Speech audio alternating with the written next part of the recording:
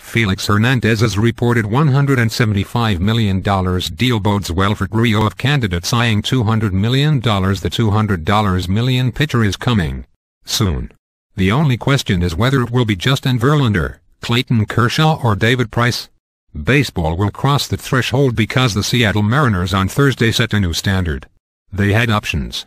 They had choices.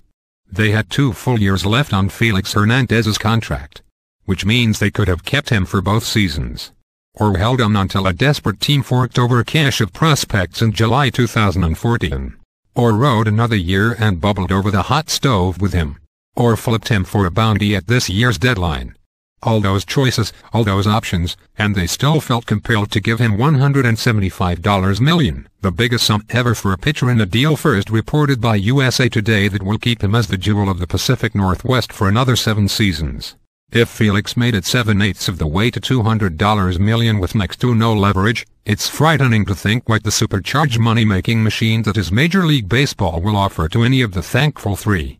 Each has the pedigree necessary for bank-breaking deals. No. 1. A legitimate ace. Verlander is the best pitcher in baseball. Kershaw is the best left-hander. Price beat Verlander for the American League Cy Young last season. Check, check, check. No.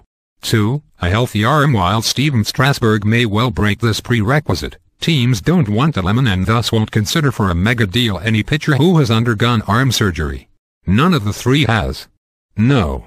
3. An arm that will stay healthy. This is a tough one.